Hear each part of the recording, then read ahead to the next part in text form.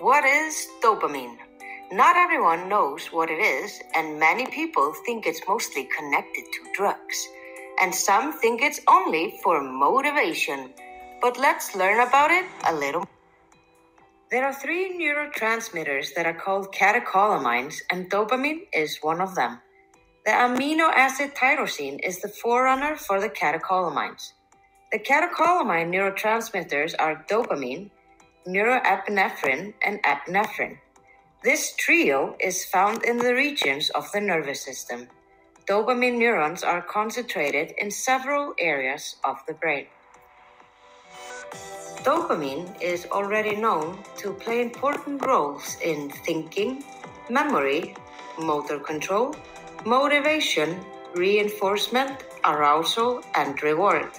However, recently, researchers have shown that dopaminergic neurotransmissions play a central role in modulating pain perception and analgesia with certain parts of the brain, including the insula, thalamus, basal ganglia, and anterior cingulate cortex.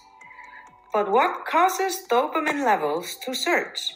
Examples of what can cause the dopamine levels to surge is food, drugs, and interestingly, massage therapies.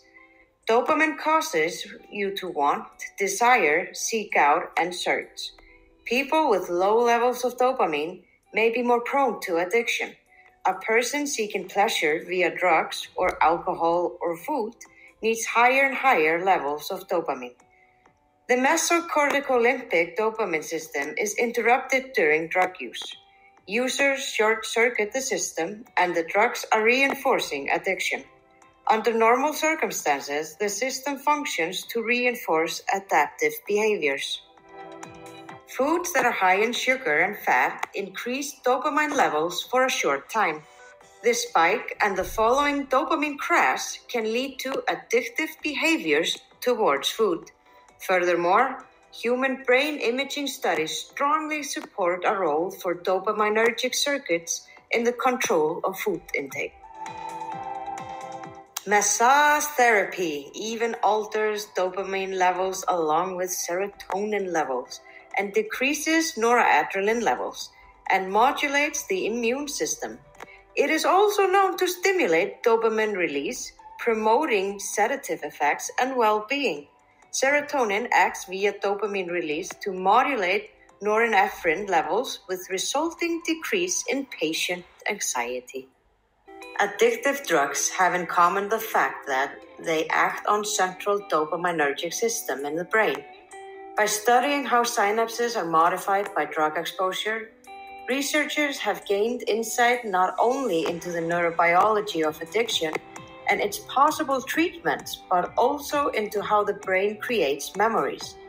It is safe to say that the drugs that act directly on the dopamine synapses in the brain are cocaine and amphetamines, to name some.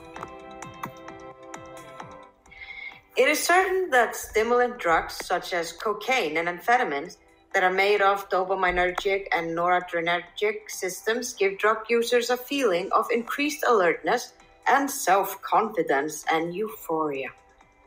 Also, a decreased appetite. A powerful central nervous system is stimulated with cocaine and amphetamine, and they both exert their effects at synapses. Drugs such as cocaine can cause a big, fast increase of dopamine in your brain. That satisfies your natural reward system in a big way. But repeated drug use also raises the threshold for this kind of pleasure. This means you need to take more to get the same high. Meanwhile, drugs make your body less able to produce dopamine naturally. This leads to emotional lows when you're sober. Hopefully, this educational video will work as a prevention for some regarding drugs and addiction.